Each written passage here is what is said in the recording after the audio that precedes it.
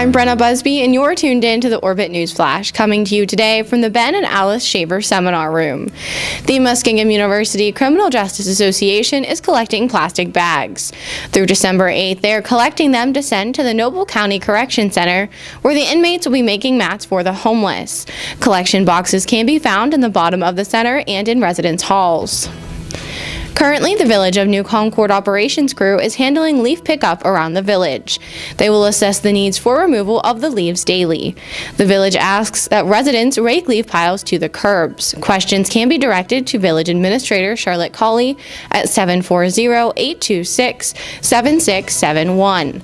That was your Orbit News Flash for Wednesday, December 6th. Find out where in New Concord we are tomorrow by tuning in on YouTube at Orbit Media TV at 5 o'clock.